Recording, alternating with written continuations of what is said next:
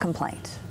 Durham Bus Services has decided how much money these lives are worth. Zoe Nash and Ziana Harris died in the Woodmore bus crash nearly 1 year ago, where their families' lawsuits and 2 others are now settled.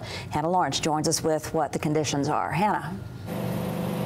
Kim and Kevin will never know how much Durham Bus Services is paying the families of those 2 girls who died. However, 2 of these other settlements involve children who were injured here on Talley Road. They'll receive thousands of dollars, but nowhere near the cap that Tennessee sets on damages like theirs.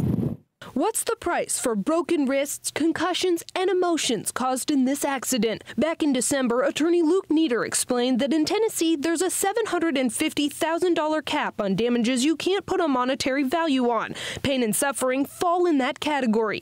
However, Nieder said it's different for the families of those who were injured. The potential for greater recovery exists for the children who were injured because of the medical expenses that they may, among other expenses that they may incur. After attorney fees, one will get nearly $7,000. The other will be handed a little more than $15,000.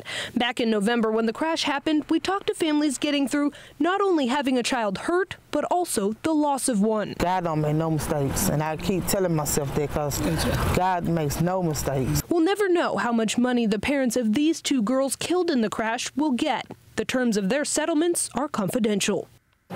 2 more lawsuits were just filed this month. That brings the total number to 18. Of those, 13 are still pending. Reporting live in Chattanooga, Hannah Lawrence, News Channel 9.